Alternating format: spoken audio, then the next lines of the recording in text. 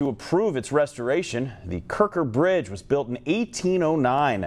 Here are some before and after pictures of that damage. It's actually named after former Ohio Governor Thomas Kirker, who served in the early 1800s. It sits along State Route 136 and hasn't been used for vehicle traffic since the 1960s, but has remained a landmark in the area. The Adams County Visitors Bureau says it'll meet later this week to figure out funding. You can always get local stories right here on YouTube, but go ahead and hit that subscribe button to get notifications to stay in the know.